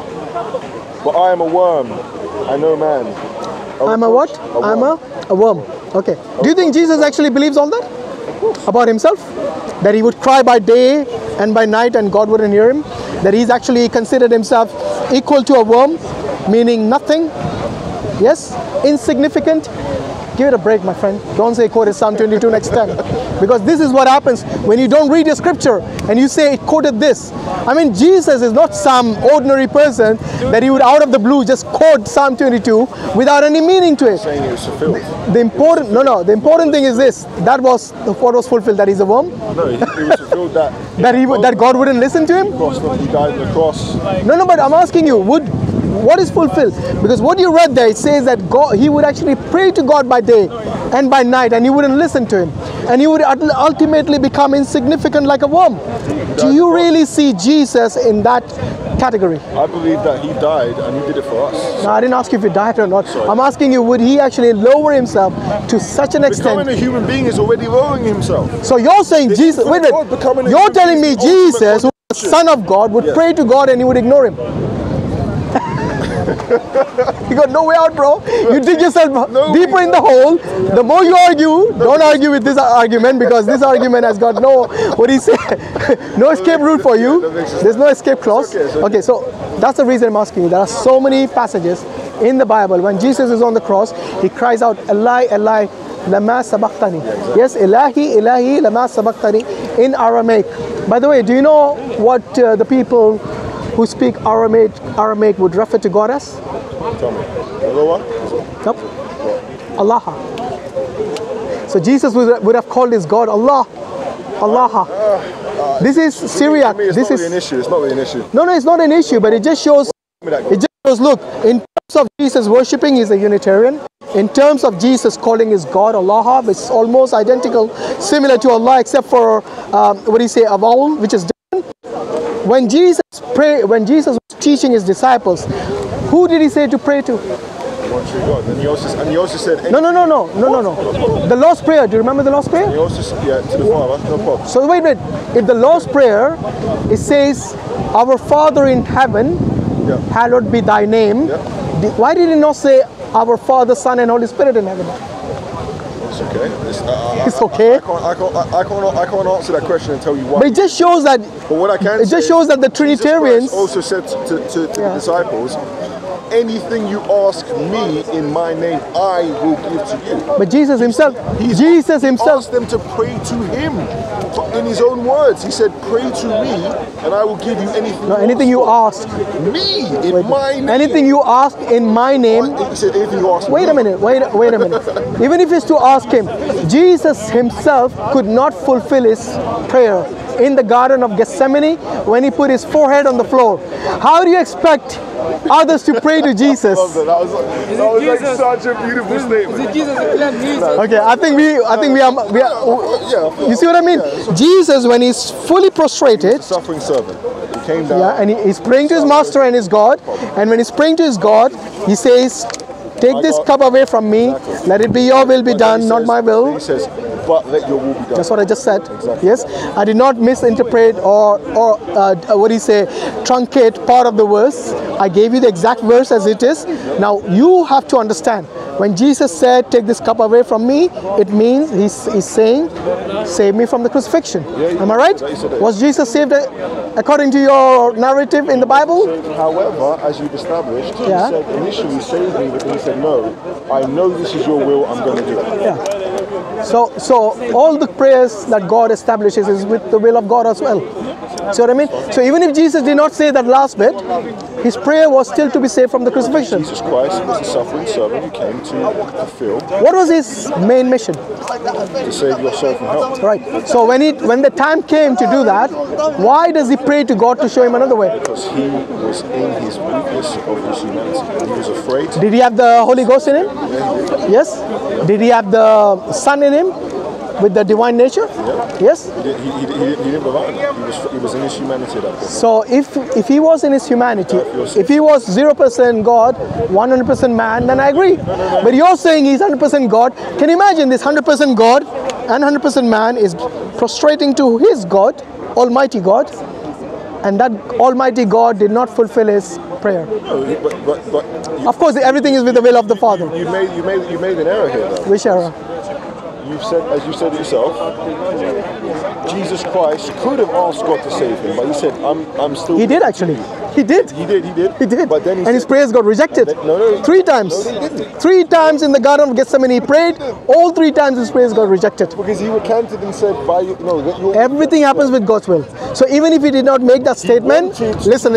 His actual prayer was to save him from the crucifixion. Did that get fulfilled or rejected? I'm not asking you by whose will. All I'm asking you is... You phrased that the wrong way. What do you mean? Because the full prayer is, but let your will be done. But everything is with God's will. We know that already. Yeah. So his will did not get fulfilled and his prayers didn't get fulfilled. Double whammy. Oh. It's true. Whether you like it or not, that's a fact. Here's what I would say. Yes. In general. Yes. Hashim is a very prepared individual. I didn't come prepared here. I didn't even know if I was going to meet you today. No, you're experienced though. Alhamdulillah, yes. I need to do more preparation. I'll be fair with you there. I need to do more preparation because I feel everything you said today, some of the way you phrase some of your questions seems to be strong arguments. However, if we go down into the nitty-gritty, I believe that a lot of the things you claim to be contradictions aren't contradictions, and that's what I'd say. That's your homework. That's what I'd say. Do your nitty-gritty. It's not even that. Find out any responses to these arguments. I'm trying to present some of these things, but you're saying, no, I don't accept that, I don't accept that interpretation. No, it's not. Look, when you start presenting things, literally everything, yes, of course, I will go based on what the scholars interpreted it as. And those are not even my scholars. I'm telling you, bring me evidence from the rabbis. All I'm asking you is to be fair to what the Jewish people hold as so that's what holy. Next time. You see what I mean? So bring me a rabbi, and when I say a rabbi, I mean a Jewish rabbi, not a Messianic Jew or someone like that who believes in Jesus and who is a Christian anyway. The Shekinah. The Shekinah. Yeah. What? The Spirit, holy. So there's been a lot of argument and disagreement amongst Jewish scholars about whether. No, I'm talking about the mainstream Jews. I'm not talking about heretics amongst the Jews. No, obviously, come on. Look, would I go to the Mormons to interpret your Bible? Exactly. So why would you expect the same from the? Why don't you give the same honor to the Jewish people, to Judaism? You know, when I talk about from the Sunni perspective of Islam, then you wouldn't go to the Shia perspective or the Qadiani perspective or some other perspective which I do not hold as being orthodox. You see what I mean? Something I will acknowledge, like I acknowledged last week or 2 weeks ago, whatever it was. The full definition of the Trinity came in the 4th century. The full definition, as in the fully fleshed out theology. However, the divinity of Sorry, Christ, which century? 4th century. 4th century, yeah. Which means starting from 300 onwards. Yeah. So 325 to be exact, yeah. But however, the 381 divinity of Christ came straight from the 1st century. Say again? The divinity of Christ came immediately from the 1st century. Not according to Jesus, though. That is your other homework. Find me a passage from the Bible where Jesus claims to be Almighty God. You don't accept. No, I don't accept unless it's from Jesus. It's very clear. If Jesus says that I am God Almighty explicitly, yes, I am the Alpha and the Omega, the first and last. Then worship Melchizedek as well. He had no beginning of days, no end of time. Hebrews 7:3. Go and find out. We give you Colossians. I give Hebrews. I give you. In fact, if you want Colossians, I'll give you Colossians. The fullness of the Godhead was dwelling in Christ. And the head of Christ Christ is God. No problem. Christ is a human being in his physical form. I said post-ascension. The head of Christ is God. Christ is still wearing that body. Yes. According to you, he's still wearing the body. And that's why I asked you, is he part of the Trinity? And you said yes at the end. Yeah. So there you go. It's okay, because the Trinity has a human nature. Because unless you're going to separate the natures of Jesus Christ, the person Jesus, the second person of the Trinity, which you'll become a heretic, like Nestorianism or someone where there's belief that Jesus is actually two persons. By the way, do you? I don't. Oh no, I'm not saying you are, but you see, inadvertently, you are actually going into that heresy by when you separate. But at least you didn't separate the natures, and I'm glad you did that. I'm yes. simply saying there is Jesus Christ, the person. Yes. Has a dual nature in the sense that he has. And both the natures are in the Godhead. One. They're unified. It's called a hypostatic union. Yeah, I know. I'm not saying that too.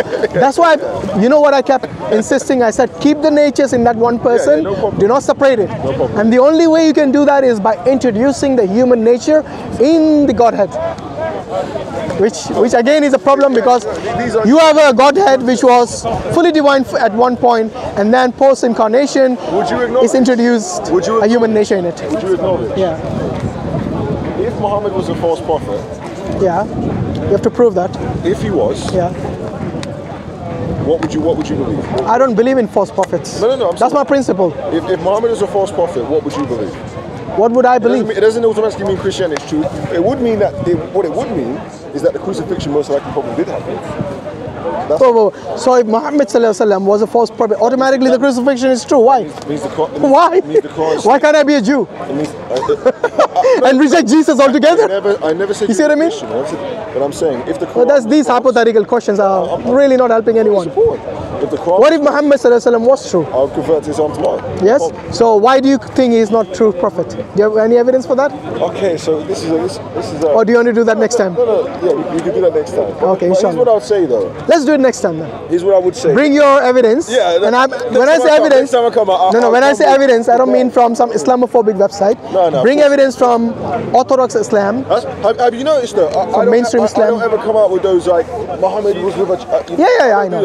And that's why I respect you for that. It's not because that's relevant. That low-level polemics is not something I enjoy either. Yeah, because but unfortunately, we have to deal with. Here's what it comes down to. Yeah. And I'm gonna say this: if Muhammad was truly a prophet of God, I'll become a Muslim tomorrow. Inshallah. And do you know the reason why? Because this is make dua, Allah gives him hidayah. This is Brother Samson. Is it Samson? Yeah. Yeah, Samson. Okay. This is not about tribalism. This is not about I'm a Muslim, you're Christian. This is about the truth. I think before you go to wait, you know, don't believe Muhammad is a true prophet. When you actually respectful. Yeah, but you can't make that statement unless you back it up with evidence. Right now you haven't. So let's leave it for next time. I have reasons to say that. We can dive into that. Yeah, we can dive into that next time. But you also have to, before you believe in Muhammad as a true prophet and messenger, which you should as well look into, you have to recognize that the God of the God of Muhammad and Jesus, peace be upon him, and Moses and Abraham, all of these never ever claim a triune God. None of them. It's fine. Okay? All the prophets. Those exact words, no problem. No. Even in concept, none of them said God manifested as a human being and we worshipped him as a God Almighty. You have to bring evidence from your Bible that God manifested as three persons, and people worship them as. You see, if Jesus' teaching was never to pray to God, a triune God, or never to worship God as a triune God, why would you even worry about what the other prophets? You bring in Abraham, but when I showed you explicit statement, this is another test for sincerity. And I'm not saying this only to you, I say this to everyone. First and foremost, we have to acknowledge when we see the truth, we have to look at it sincerely. When we see, and that is where we actually understand how you actually do your research. When you see an ambiguous statement and an explicit statement from the scripture which you claim to be from God, then you have to actually discard the ambiguous when the explicit is there. You know why? So this is where we've got to be careful. No, wait, let me finish. The reason for that is when the explicit statement clearly tells you who is the only true God, like John 17:3. And Jesus Christ says he's one with God as well. Okay, continue. Well, the disciples are one with God as well. He asks them to be one. Sorry? He asked them to be one. Who asked? Jesus Christ prays that they become one. Yeah, and did they become one? Another prayer of Jesus rejected? You see how it goes against him, everything he says? I love the way he says it, man. This is so beautiful. Okay. I'm going to watch this later. And Inshallah, you're going to enjoy that. It is for sure. Take notes. So what I'm saying is this. If Jesus is going to share, yeah, there's another important point. In John 17, I think 22, where he says he gives his glory, the God-given glory. To Jesus. Yes? Yeah. No. I'm saying Jesus gives his God-given glory to the disciples, to the apostles. Yes? Do they become God? No. So why in John 17:5, when he asked God for his glory that was with him before, why does he become God? Jesus Christ didn't become God, he was God. So that's the difference. So can God lose his glory? So okay, so we need to be very careful there. Yes, please. No, it's not. It's not because it's gymnastics. It's logical word gymnastics. All this gymnastics. At a time, you've got to be careful. This is one thing I've tried to do today. Like I've tried my best to talk about stuff that I know. But okay, so what I'm saying is, which is a wise thing to do. Can God lose His glory? No. So why is Jesus asking God? Jesus Christ, in His essence, in His humanity. However, wait. Say again. Finish that. Finish the statement. Jesus Christ in His essence. Because I think he's thinking about it, but then he stops. Yeah. The reason he's told is because if he says in his essence, his essence includes fully God. Remember that. And then this fully God speaking, when he speaks, by the way, is he speaking as God or as only man now? I love it. Because when you go to John 17:5 and you claim that this is the reason Jesus is God, and many Christians do that, yes, then you have to actually take into account that if Jesus' glory is lost, then how is he even God? God doesn't lose his glory.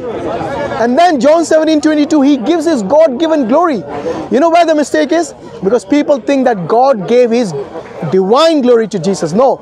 In John 17:5, it never says God gave his glory to Jesus. He shared his glory with God. That doesn't mean that his God-given glory is the one that he shared. God gives Jesus glory, like he gives glory and honor to all the prophets who are chosen by him. Yes? It says in 1 Corinthians 11 that man was created in the image and glory of God. Do you believe that? Similarly, Jesus is a man. No. So he's also in the image and glory of God. You all are in the image and glory of God according to the 1 Corinthians 11. Here's what I'd say. Revelation 5. Yeah, go on. Revelation By the way, 5. finish your thought. You stopped? Yeah, sorry. Finish your thought.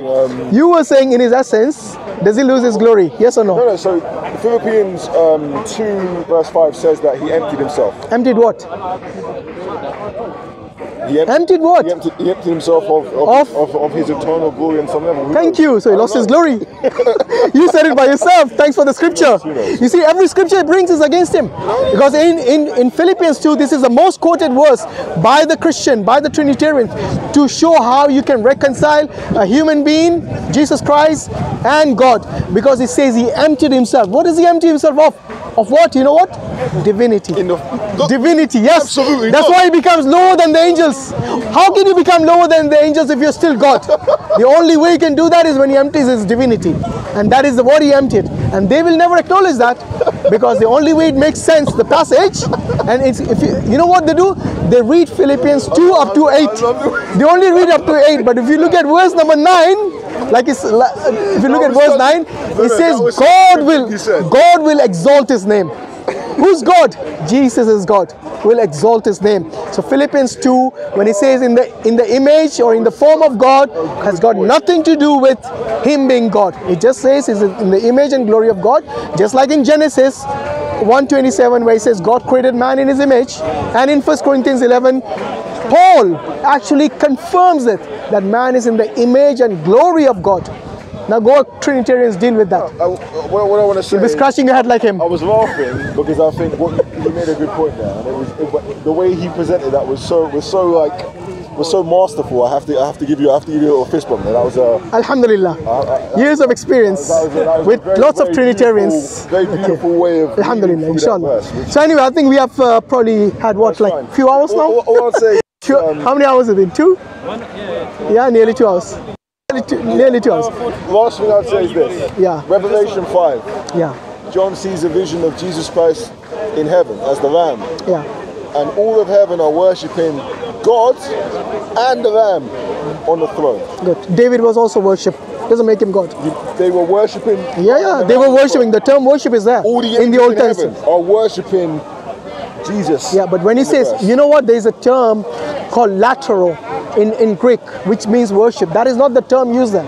Whenever it is used for Jesus Christ, yes, I think it's called proskuneo, yes. So latero is different. Yeah, I've done the homework, bro, don't worry. It says latero in Revelation. No, it doesn't. Go and check it. We'll check it, no. Only for the Father.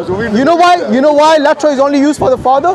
Because even Jesus in John 7:3 recognizes as the only true God the Father. And he's one with the Father. So if you can't be one with the Father, the disciples are also one with the Father. Unless you're telling me and the Father are one. I and the disciples, just like he said, just like I and the Father are one, I and the disciples are also one. Same passage, sorry, same chapter, John 17. He says it twice though, he does say it twice. But he says once or twice, doesn't matter, the same thing, right? Context is key. Okay, context in John 17:3 is what? Who is the only true God? The Father, and he's one with the Father. Wait. If Jesus says the only true God is the Father, yes, and if he was one with the Father, why did he not say the only true God is the Father and the Son? No, but this is not context. But this is not context. But this isn't how we do. This isn't how we do it. Bro, listen. And we go to the end. Oh yeah, you know every time I use John 17:3, they go to verse 5. Okay, come on, you guys know your game. For now, I know it better. For now, when we do talk again though, yeah, we will talk at some point eventually. I know you kind of inshallah. Yeah, inshallah. By the grace of God. Yeah, it was a pleasure talking to you, and I will come with my actual prepared list and everything, because I think we'll have a better discussion there. Yeah, take your time. Now it's like I'm talking. If 1 week is not good for you, take a few weeks, doesn't matter. I'm trying to build my argument, you know. Yeah, build up your argument and then come. Inshallah, we'll have another discussion. It was a pleasure talking to you, and inshallah, we'll do it again. Yes. Jazakallah khairan. What video? Yeah, tell them your channels, brothers. No? Okay, I think that's Dawah, Sam Dawah. Okay, and so on. Hashim is a legend. I would say I won this. I'm joking. It's not about winning. It's about sharing our scriptures, coming to a conclusion. Like your arguments are good. Yeah, jazakallah khairan. Sometimes I feel you have good arguments, you make good points, but sometimes I feel like we need to be more careful sometimes of just saying, for example, the Bible says God is a man. None of us are saying that God is a man. We're saying God became a man. There's a difference. Semantics. No, there's a big difference in that. Semantics. Because we're saying... It's fine. We're saying, just to kind of close. If I tell you a caterpillar became a butterfly, yes? Is it still the same being? In essence, yes, because it's still the same being, whereas God's essence is eternal. Well, the essence is the same essence. Butterfly, caterpillar, same essence. No, it's not. In this case, God... Different nature, same essence. One was caterpillar, one was butterfly. It's okay. You see, this is what happens. I'll come prepared next time. But inshallah. No, it's fine. No, but what I would also concede to is that the kind of Tawheed, the Quran is very specific. It just goes, Jesus. Which is the beauty, isn't it? Simplicity is the beauty. Because if I explain Tawheed to my child, even 3 years old, 4 years old, when they start understanding a few things, then they will understand. But there's no way, the only way a child will accept the Trinity is they just memorize it, like without thinking about it. I think that, no, absolutely not. No? Will you come to a conclusion that God is a triune God just without your Bible? Without your Bible, will you come to a conclusion that God is a triune God? Of course not, without my Bible. But you see, people... Would you come to the conclusion that there's only one God without the Bible? How would you know? Wait. People would come to the conclusion that there is an almighty God, and they will believe this almighty God is one. How do you know that though? Because you cannot verify that. No. Without any religious text. Actually, there have been a lot... There have been done a lot of research in this about people, about children, how they would, when they are isolated, yes, how would they come to understand about God or about supernatural, about things like that. And they all came. None of them came to the conclusion of a triune God. But we believe that God is also one in essence. Yeah, with a human nature. Let's leave it there, my friend. Okay. Anyway, Samson, thank you very much. Honestly, mate, it was good. Right. Jazakallah khairan. Sure. Yes. Assalamu alaikum wa rahmatullahi wa barakatuh. Hallelujah to Jesus Christ. And the